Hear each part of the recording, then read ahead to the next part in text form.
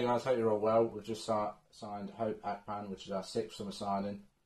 It brings a little bit of experience with him after spending a bit of time in the Premier League with Reading and of course in the Championship with Blackburn Rovers. He started off at Everton, came through the youth ranks, made his debut back in 2009 against Borisov in the Europa League. Spent a bit of the 2010-11 season with Hull because he couldn't get many games at Everton, and eventually they sold him in that summer to Crawley. Spent a year and a half there before moving to Reading in the hope that he would save him from relegation. Unfortunately for Akpan and Reading, that did not happen, so he ended up moving to Blackburn a while after that.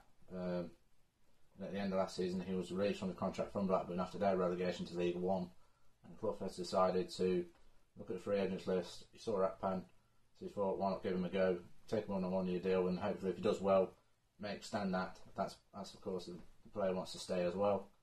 From what he said in his interview with the club website, he loves to get stuck in, loves a good tackle or two, and he's hoping that he can add a few goals from around his area, and probably obviously set up some as well. So I'd have to say I'm probably pleased with the signing. I think we've got enough midfielders now. We've obviously got Lund, Palmer, Naylor, Vine, Murphy. We've got Joe Sabara as well, who could do pretty well, could get a few more appearances. But I'm hoping this doesn't lead to the departure of Jackson Irvine, seeing as we've got so many centre mids, like I said. But please, the next signing has got to be a goalkeeper now. It's got to be a goalkeeper, because you keep seeing these signings coming up, and you keep thinking, is it going to be a goalkeeper? But it's not. So I'm hoping the next signing will be one, because like I said, I don't really rate Bywater as a number one keeper like at this level. Maybe in probably League 1 or 2, I'd say rate him as a number one, but not in this. Definitely not in this league, because I think a few goals will be shipped past him. Nothing against Bywater, but I do think the strikers in this league will find it easy to score past him.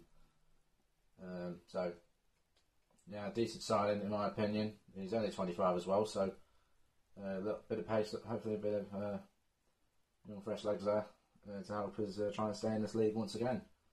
So thank you guys for watching this video.